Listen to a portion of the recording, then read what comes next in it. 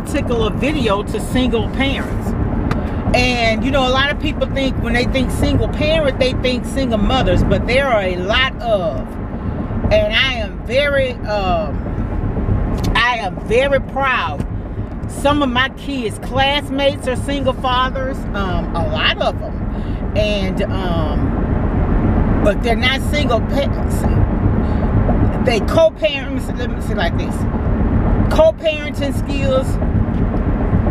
But a lot of them actually are raising the kids, and some of them have girls, and they're doing a darn good job. So when I say single parents, I'm not just talking about single moms, because there are a lot of single dads out there, and hats off to all of us that are doing it, because it's not easy.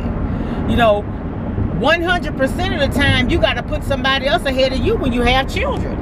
You know, and if you're in a relationship where it's two of you raising the kids, then maybe your 100 becomes 75 because the other 25 they do. You understand what I'm saying? It's going to be a give and a take. Usually in any situation, there's going to be somebody that takes the lead. Honestly, that's just how life is. If there's a leader in the group and the leader leaves, automatically somebody's going to step up and take that role.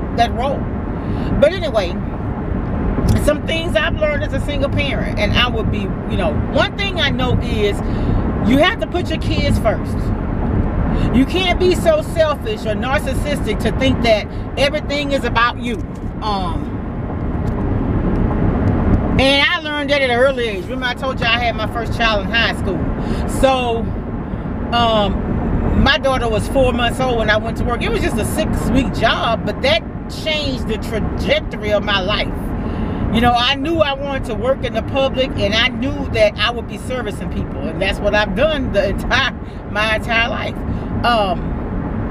And then my senior year, I had a cooperative office education job, so I worked. One thing I want to tell you is don't sit around waiting on handouts. Try to be self-sufficient. You understand what I'm saying? It's no better feeling than knowing that everything that your children have, you've provided it. Now, people want to, I'm not saying that you can't accept gifts. I'm just a proud person. I don't believe in asking. Man, it's self-satisfaction for me to know that, hey, I can sit back and look and, you know what, the Lord, me and God, we did this. You know, I just think before asking people, ask God. You understand what I'm saying? Another thing is, be careful or be mindful who your children go around. I had one of my daughters, well, my daughters, they're 4 years apart, but they had a friend who was in the, who they grew up with, and he gave his testimony to my kids. Their family had one of the uncles or aunts had a birthday party, and while the adults were in the front, one of the men took him in the restroom and molested him.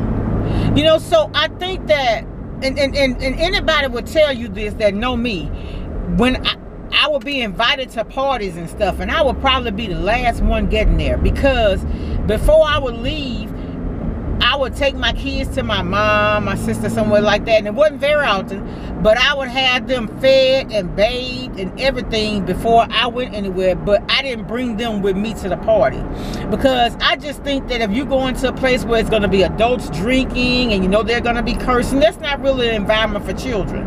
Now, if it's a wedding reception or something like that, that atmosphere is a little different. But house parties and stuff like that, where you know it's going to be drinking and stuff, if I would, I can't tell nobody, look, I'm not trying to tell you what to do. I'm just trying to tell you what worked for me. Another thing is, I didn't allow my children to spend the night too much away from home. If they did, usually my house was the house where all the kids piled up on the floor with blankets and slept.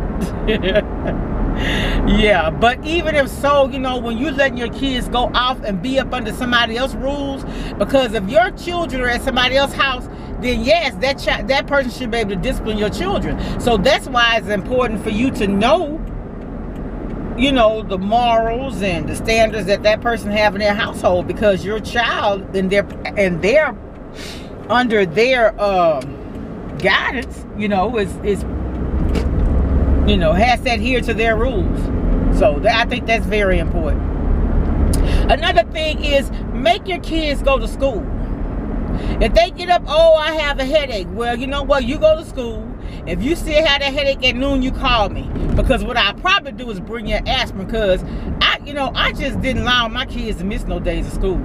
If they stayed home from school, they were sick, they had to go to a literary rally, or it had some kind of school-related activity that they went to. I may chaperone sometimes, you know. But, you know, make it be a habit that they go to school, and don't just be checking them out for unnecessary things. And like a lot of times, even doctor's appointments and stuff, I try to make my kids doctors and dentist appointments and things, you know, either late afternoon when school is out, or either during their breaks and stuff. I always have thought, you give your kids Jesus and education and social skills. And one thing about social skills, though, you have to be careful about that. You want to make sure that your children are self-confident, and don't that my son, although he's autistic, he is not persuaded, or he has not, you know, let peer pressure